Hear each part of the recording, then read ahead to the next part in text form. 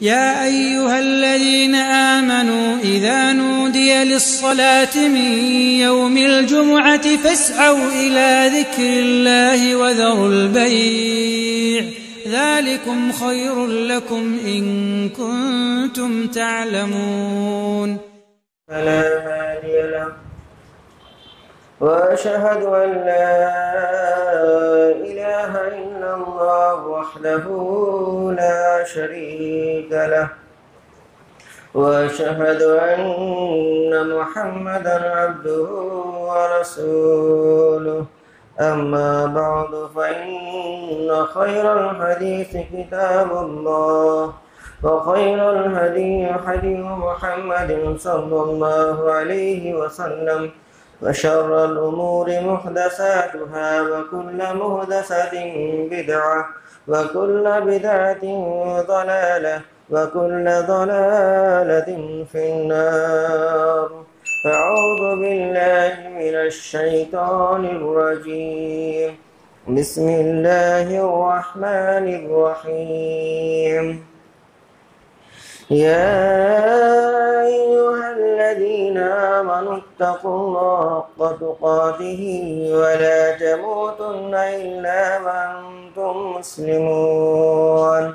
يا أيها الناس اتقوا ربكم الذي خلقكم من نفس واحدة وخلق منها زوجها وبث منهما رجالا كثيرا ونساء واتقوا الله الذي تساءلون به والأرحام إن الله كان عليكم رقيبا. يا أيها الذين آمنوا اتقوا الله وقولوا قولا سديدا يصلح لكم أعمالكم ويغفر لكم ذنوبكم ومن يطع الله ورسوله فقد فاز فوزا عظيما. وقال الله تبارك وتعالى في موضع آخر وإن كنتم جنبا فاطهروا وإن كنتم مرضى أو على سفر أو جاء أحد منكم من الغائط أو لامستم النساء فلم تجدوا ماء فتيمموا سعيدا طيبا وامسحوا بوجوهكم وأيديكم منه. الآيات. সমস্ত প্রশংসা আমার আপনার তথা বিশ্বজাহানের প্রতিপালক আল্লাহ রাব্বুল আলামিনের জন্য, যে মহান আল্লাহ রাব্বুল আলামিন কিছু সংখ্যক মানুষকে এই পবিত্র জায়গা আসার তৌফিক দান করেছেন এবং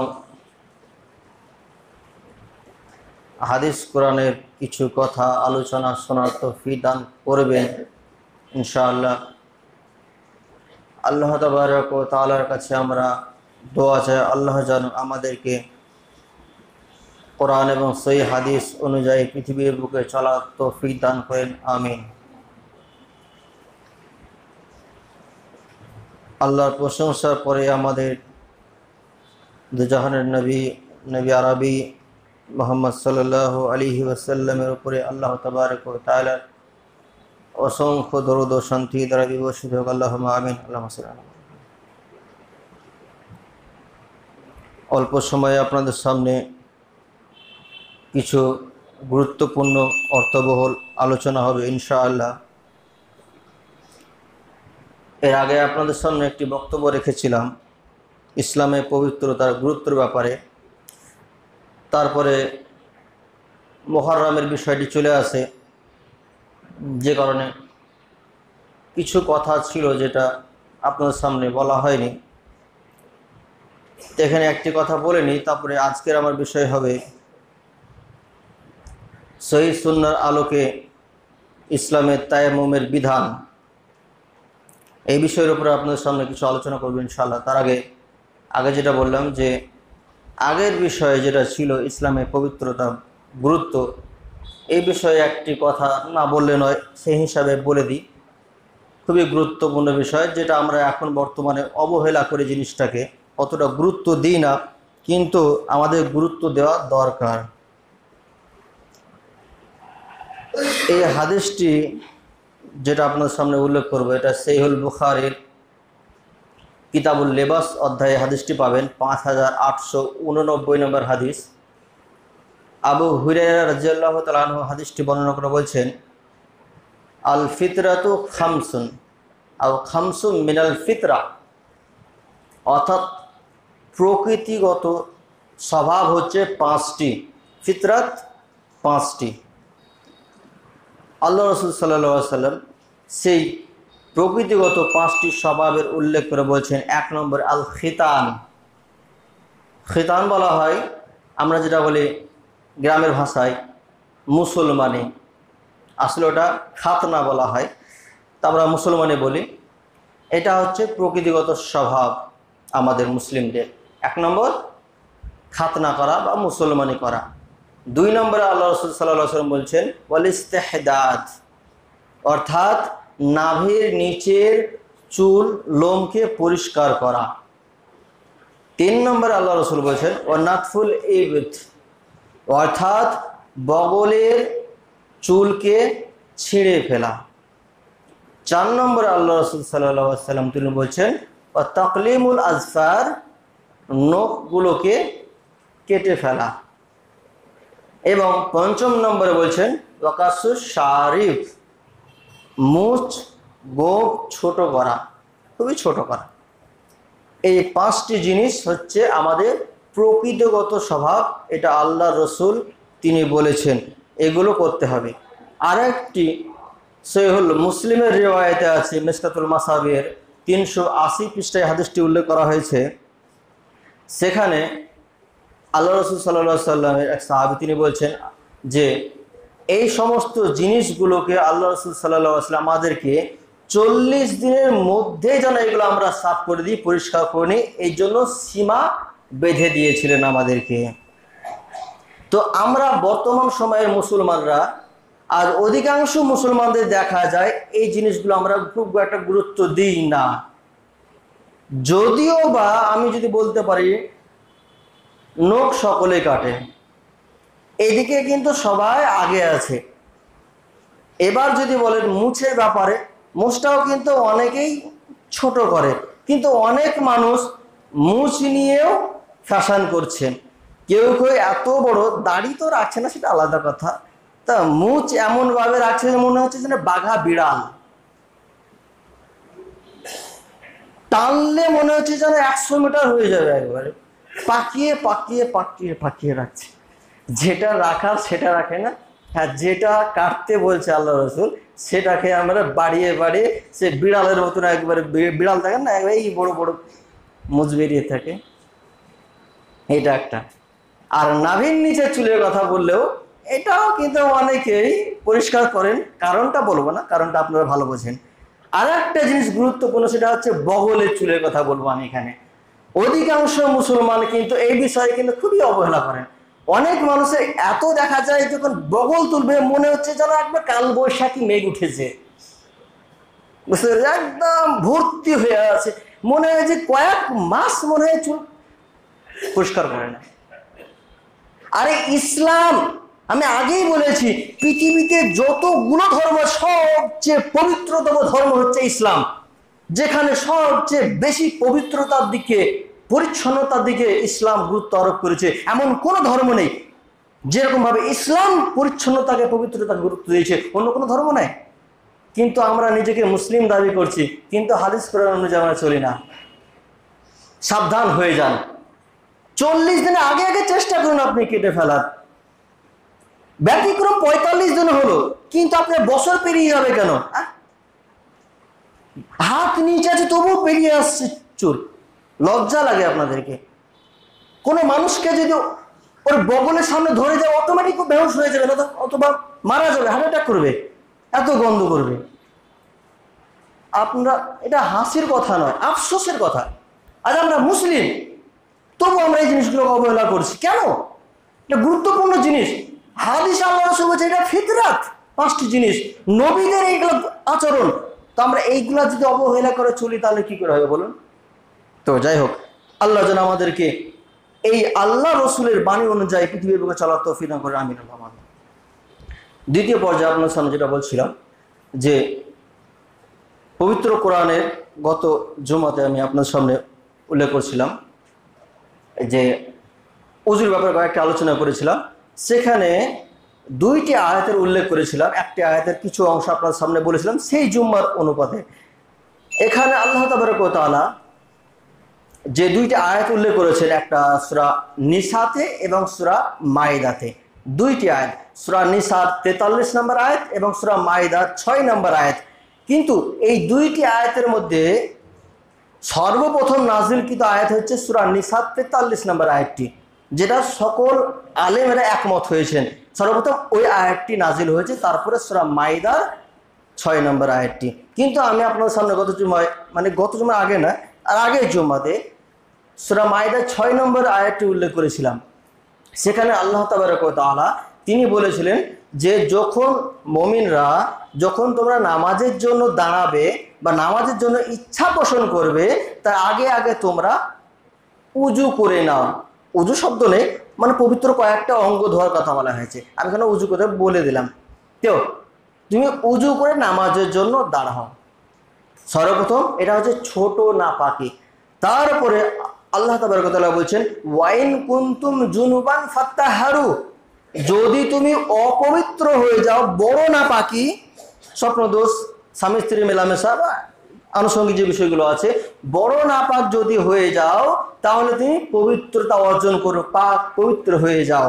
এটা হচ্ছে পানির মাধ্যমে পবিত্রতা অর্জন করার 2টি মাধ্যম, একটি উজু আর একটি হচ্ছে গোসল। এবার অনুরূপভাবেই পবিত্র কোরআন যেমন বলছে ছোট নাপাকি তারপরে বড় নাপাকি পানির ক্ষেত্রে, অনুরূপভাবে আল্লাহ তাবারক ওয়া তাআলা পানির বিকল্প স্বরূপ একটি পদ্ধতি শরীয়ত তিনি জারি করেছিলেন। সেটা হচ্ছে কি, ওয়াইন কুনতুম মারদা আও আলা সাফারিন আও জাআ আহাদুম মিনকুম মিনাল গায়ত। এটা হচ্ছে ছোট নাপাকি। যদি তুমি অসুস্থ হও বা কোনো সফরে থাকো অথবা পায়খানা থেকে পেশাব পায়খানা করে বেরিয়ে আসো, তাহলে এটা হলো ছোট নাপাকি। তারপরে আল্লাহ তাবারক ওয়া তাআলা বলেছেন আও লামাসতুমুন নিসা। এই বাক্যটিতে মতবিরোধ রয়েছে, কেউ বলছে স্ত্রীকে স্পর্শ করা আর কেউ বলছে স্বামী স্ত্রী মেলামেশা। সঠিক মত হচ্ছে মেলামেশা, মিলন করা। যদি স্বামী স্ত্রী মিলন করার পরে বড় নাপাক হয়ে যাও, ফালাম তাজিদু মাআন ফাতায়াম্মামু সাইদান তাইয়্যিবা, তাহলে করো কি, আর এই 2 অবস্থায় যদি তুমি পানি না পাও তাহলে পাক পবিত্র মাটি দ্বারা তায়াম্মুম করে নাও। বোঝা গেল? পানি দ্বারা যেমন ছোট নাপাকি থেকে পবিত্রতা অর্জন করা যায়, বড় নাপাকি থেকেও পবিত্রতা অর্জন করা যায়, অনুরূপভাবে আল্লাহ বলছেন যে পানির বিকল্প স্বরূপ পবিত্র মাটি দ্বারাও ছোট নাপাকি থেকে পবিত্রতা অর্জন করা যাবে এবং বড় নাপাকি থেকেও পবিত্রতা অর্জন করা যাবে। কিন্তু পানি না থাকলে তার বিকল্প স্বরূপ মাটি, পানি থাকাকালীন তায়াম্মুম জায়েজ হবে না। এবার আল্লাহ তাবারক ওয়া তাআলা এখানে শেষ বাক্যে গিয়ে তায়াম্মুমের পদ্ধতি বর্ণনা করেছে। ফামসাহু বিউজুহিকুম ওয়া আইদিকুম মিনহা, তোমরা কি করো, ওই যে পাক মাটিতে মাসা করার পরে তুমি তো মুখমণ্ডলকে প্রথমে মাসা করো, তারপরে 2 হাতের তালু, হাতের অংশ, এটা হচ্ছে পবিত্র কোরআনের অংশ।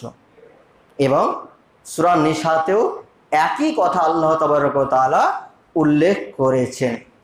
এবার হাদিসের দিকে একটু এগিয়ে যায়। পবিত্র কোরআন হলো, হাদিসের দিকে এগিয়ে যায়। তা হাদিসের দিকে এগিয়ে যাওয়ার আগে একটু তায়াম্মুম কথা অর্থটা বলে দিই, না হলে বুঝতে পারবে না বিষয়টা। তায়াম্মুম কথার অর্থ হচ্ছে ইচ্ছা করা, সংকল্প করা। যেমন এই মসজিদে আসার আগে আপনি আগে থেকে ইচ্ছা করেছেন যে আমি আজকে জুম্মার নামাজ পড়তে যাব, এই ইচ্ছা। এটা হচ্ছে সংকল্প করো বা তায়াম্মুমের অর্থ। শরিয়াতের ভাষায় বলা যায় তায়াম্মুমের সংজ্ঞা যে পানি যদি না পাওয়া যায় তাহলে উজু এবং গোসলের পরিবর্তে পাক মাটি দ্বারা পবিত্রতা অর্জন করার ইসলামিক পদ্ধতিকে বলা হয় তায়াম্মুম। এই তায়াম্মুম একটি গুরুত্বপূর্ণ বিধান। এটা হচ্ছে আমাদের উম্মতে মুহাম্মাদির জন্য খুবই বড় একটি নেয়ামত। কারণ এমন এক সময় ছিল যখন আমাদের নবী মুহাম্মদ সাল্লাল্লাহু আলাইহি সাল্লামের সঙ্গী সাথীগণ একটা বিশাল বিপদের মধ্যে সম্মুখীন হয়েছিলেন, যার দরুন আমাদের জন্য এই নিয়ামত আল্লাহ তাবারক ওয়া তাআলা অর্পণ করেছেন। এটি আপনি সহিহ বুখারীর মধ্যে পাবেন। যতগুলো হাদিসের বই আছে প্রতিটি হাদিসের মধ্যে তায়াম্মুমের বর্ণনা আছে, কিন্তু মোহাম্মদ বিন ইসমাইল আল বুখারী রহমতুল্লাহ আলাইহি তিনি সহিহ বুখারীর মধ্যে তায়াম্মুমের একটি অধ্যায় রচনা করেছেন। কিন্তু আপনি যদি সহিহ মুসলিম, আবু দাউদ, তিরমিজি, নাসাই অন্যান্য বইগুলো দেখেন, হাদিসের গ্রন্থগুলো, সেগুলোতে তায়াম্মুমের অনুচ্ছেদ রচনা করা হয়েছে, গ্রন্থ নয়। ইমাম বুখারী বেশি গুরুত্ব দিয়ে এখানে গ্রন্থ রচনা করেছেন। সহিহ বুখারীর মধ্যে মোট ওই অধ্যায়ে টোটাল 11টি হাদিস রয়েছে, এবং আপনি যদি মুসলিম শরীফের মধ্যে দেখেন সেখানে 8টি হাদিস রয়েছে কিতাবুল হাইজের মধ্যে, এবং আবু দাউদে কমসে কম কিতাবুত তাহারের মধ্যে 23টি হাদিস রয়েছে এর মধ্যে। কিন্তু সহিহ বুখারীর হাদিস কটা আপনাদের সামনে উল্লেখ করব, এবং কিছু হাদিস যেগুলো বুখারী মুসলিমের মধ্যে নেই। সব হাদিস বুখারী মুসলিমের মধ্যে পাবেন না। আবু দাউদের মধ্যে এমন কিছু গুরুত্বপূর্ণ হাদিস রয়েছে যেগুলো বুখারী এবং মুসলিমের মধ্যে নেই, কিন্তু সর্বপ্রথম আপনাদের বুখারী হাদিসগুলো উল্লেখ করি, যেখানে 334 নম্বর হাদিস থেকে 348 নম্বর হাদিস পর্যন্ত বিস্তারিত তায়াম্মুমের ব্যাপারে আল্লাহ রসুল বর্ণনা করেছেন। তো সেখানে তায়াম্মুমের যে সূচনা, কি কারণে তায়াম্মুম শুরু হলো, সর্বপ্রথম এই হাদিসটি ধরে শুরু হচ্ছে। সেখানে আয়েশা রাদিয়াল্লাহু আনহা তিনি বলছেন যে আমরা একদিন রাসূল সাল্লাল্লাহু আলাইহি সাল্লামের সঙ্গে কোনো এক সফরে বেরিয়ে গেলাম। সফর থেকে আসার পথে এমন এক জায়গায় আমার হাত, যেটা আমার বোন, এটা কে বলছে ভালো করে বুঝবেন, আয়েশা রাদিয়াল্লাহু আনহা আল্লাহ রসুলের স্ত্রী, তিনি বলছেন যে আমার বোন অর্থাৎ আবু বকরের ছোট মেয়ে আসমা রাদিয়াল্লাহু আনহার একটি হার ধার করেছিলেন। আমি সফরে যাচ্ছি, তোর হারটা আমাকে দে। বোনের ব্যাপার, দিয়েছে। তো বড় বোন আয়েশা রাদিয়াল্লাহু আনহা তার হারটি ধার নিয়ে বেড়াতে গিয়েছে, আল্লাহ রসুলের সঙ্গে সফরে গিয়েছেন। সফর থেকে ফেরার পথে হঠাৎ দেখছে যে মালাটা নাই। তো আল্লাহ রসুলকে বললেন, আল্লাহ রসুল এই ব্যাপার, আমার মালাটা খুঁজে পাচ্ছি না। তো আল্লাহ রসুল সঙ্গে সঙ্গে দাঁড়িয়ে গেলেন, সকল সাহাবীদেরকে বললেন যে তোমরা দাঁড়িয়ে যাও। দাঁড়িয়ে যাওয়ার পরে কয়েকটি সাহাবীকে বললেন, যাও তোমরা হাটটি খোঁজ করো, কোথায় পাচ্ছ নাকি দেখো। আল্লাহ রসুলের আশেপাশে খুঁজছেন, এবং কিছু সাহাবী ওই হাটটির খোঁজে বেরিয়ে গেলেন।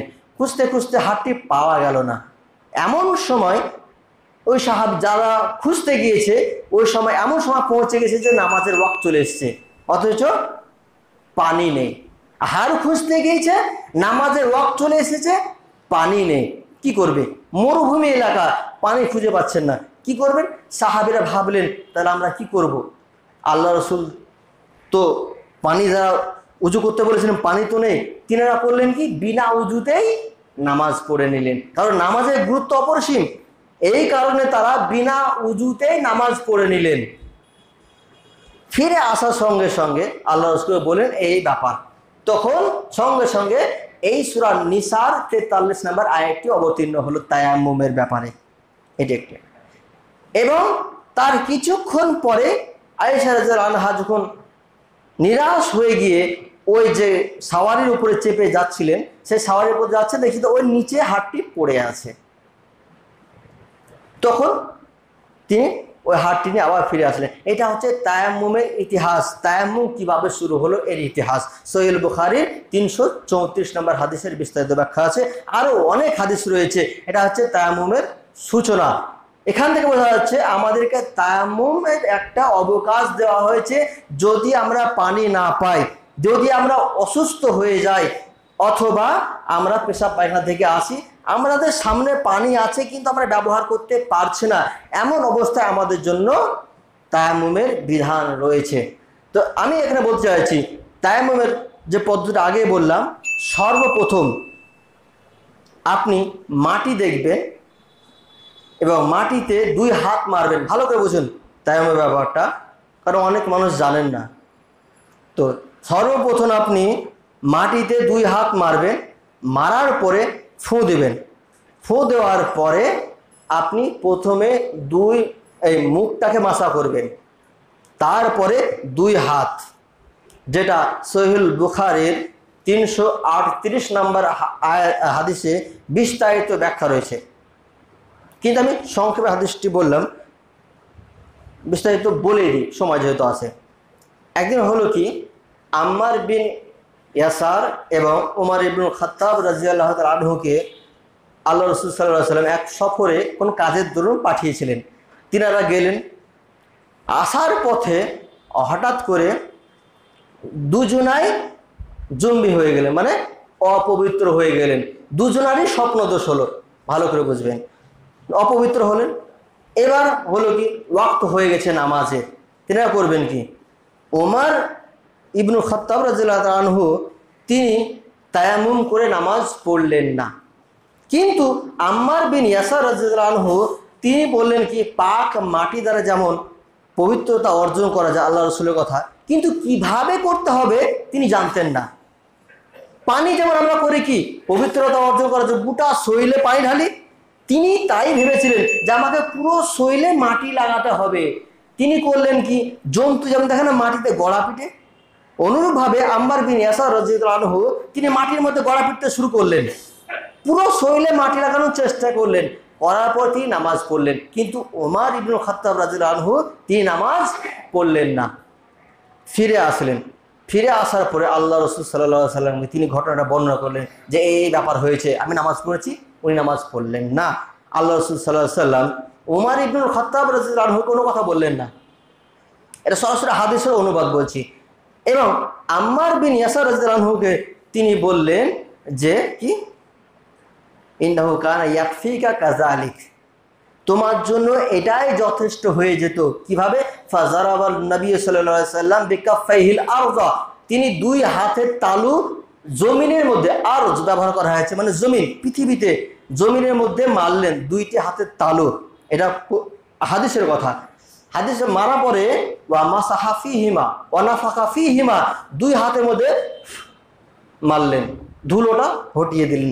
সুম্মা মাসাহা বিহিমা ওয়াজহাহু ওয়া কাফাইহি, তারপরে ওই 2টি হাতে তালু দ্বারা মুখটাকে এইভাবে মাসা করলেন এবং 2 হাতের কবজি।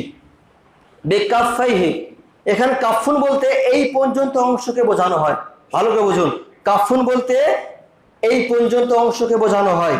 এটা হাদিসের বুখারীর স্পষ্ট হাদিস, আপনি হাদিসটি দেখতে পারেন, বাংলা হাদিসও দেখতে পারেন, বুখারী 338 নম্বর হাদিস, স্পষ্ট এইভাবে উল্লেখ করা হয়েছে এই পর্যন্ত, কবজি পর্যন্ত। কিন্তু আবু দাউদের একটি হাদিসের মধ্যে রয়েছে যে মুখমণ্ডল এবং হাতটা হবে বগল পর্যন্ত। হাদিসটা কিন্তু সহিহ, তাহলে করবেন কি? একটা সমস্যা এলো, বুখারীতে বলছে এই পর্যন্ত, হাদিস সহিহ, আবার আবু দাউদের হাদিসে বলছে এই পর্যন্ত, বগল পর্যন্ত, হাদিস সহিহ। করবেন কি? কোনটা মানবেন? এই সমস্যার সমাধান করে দিচ্ছি। বিষয়টা হচ্ছে কি, এই যে হাদিসটা বলা হয়েছে বগল পর্যন্ত, আবু দাউদের হাদিসটি সহিহ হলে এটা হচ্ছে সাহাবীর আমল, এটা আল্লাহ রসুলের শিখানো আমল নয়, আল্লাহ রসুলের শিখানোর আগের আমল এটা।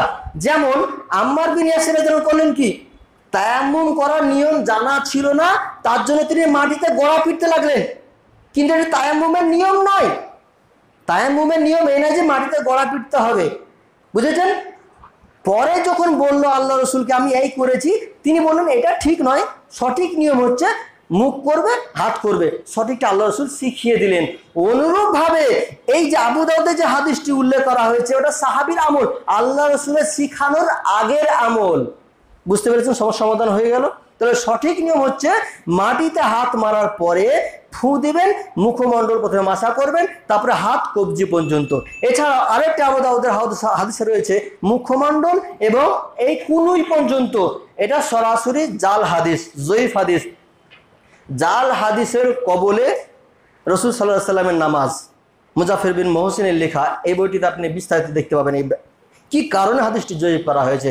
তো সংক্ষেপে কিছু আলোচনা আপনার সামনে রাখা হলো এই তায়াম্মুমের ব্যাপারে। আল্লাহ যদি তৌফিক দান করে আরও বিস্তারিত আলোচনা হবে ইনশাআল্লাহ। এখানে একটি পয়েন্ট বলে নিই যে কি বিষয়ে কি জিনিস দিয়ে আপনি তায়াম্মুম করবেন, তারপর আমরা বিষয়বস্তু শেষ করবো ইনশাআল্লাহ। যে পবিত্র কোরআনে যেটা বলা হয়েছে ফালাম তাজিদু মান ফাতায়াম্মামু সাঈদান তয়্যিবান, সাঈদ বলা হয় ভূপৃষ্ঠ, ভূপৃষ্ঠ বলা সাঈদ উঁচু অংশকে, আর তয়্যিব বলা হয় পবিত্রতা, পবিত্র মানে পাক ভূপৃষ্ঠ। তা বলা হয়েছে আল্লাহ রাসূল সাল্লাল্লাহু আলাইহি ওয়াসাল্লাম যেই জায়গায় বাস করতেন সেখানে কিন্তু মাটি আমাদের মতো মাটি, বেলে মাটি ছিল না, বালু মাটি ছিল সেখানে। তো আল্লাহ রাসূল অনেক জায়গায় যেতেন, যেমন তাবুকের যুদ্ধে গিয়েছিলেন, শুধু বালি আর বালি, কিন্তু এমন কোনো হাদিস প্রমাণ পাওয়া যায় না যেখানে আল্লাহ রাসূল মাটি নিয়ে গেছেন, মাটি নিয়ে গেছেন এমন প্রমাণ পাওয়া যায় না। তার মানে বোঝা গেল যে বালি দ্বারাও তায়াম্মুম করা যাবে, এটা সর্বসম্মতভাবে স্বীকৃতি পেয়েছে। এবং ইবনে উসাইমিন রহমতুল্লাহ আলাইহি তিনিও এটাই মত পোষণ করেছেন যে মাটি এবং বালি এবং ধুলোযুক্ত পাথর এবং ইট, যেটা মাটিরই অংশ পোড়ানো হয়, এ দ্বারাও তায়াম্মুম আপনি করতে পারেন। এছাড়াও যদি মাটির দেওয়াল থাকে বা ইটের দেওয়াল থাকে, সেই দেওয়ালেও আপনি এভাবে তায়াম্মুম করতে পারেন। যদি এইগুলোতে পারবেন না, পেন্ট ব্যবহার করা হয়েছে, পেন্টের কারণে মাটিটা কিন্তু ভিতরে থেকে গেছে, ইট কিন্তু বাইরে নেই, ভিতরে আছে। এমন জিনিস যেগুলোতে মাটি বোঝা যায়, ইট, এইসব দেওয়াল টেওয়াল, এইসব জিনিসে আপনি তায়াম্মুম করতে পারেন। যদি এমন কোনো মাটি হয় যদি নোংরা থাকে, সেই সমস্ত জিনিস থেকে আপনি পরহেজ করবেন, বেঁচে থাকবেন। আল্লাহ তাবারক ওয়া তাআলা আমাদেরকে যেন সঠিক ইসলামকে মানার তৌফিক দান করেন। আমিন, আল্লাহুম্মা আমিন।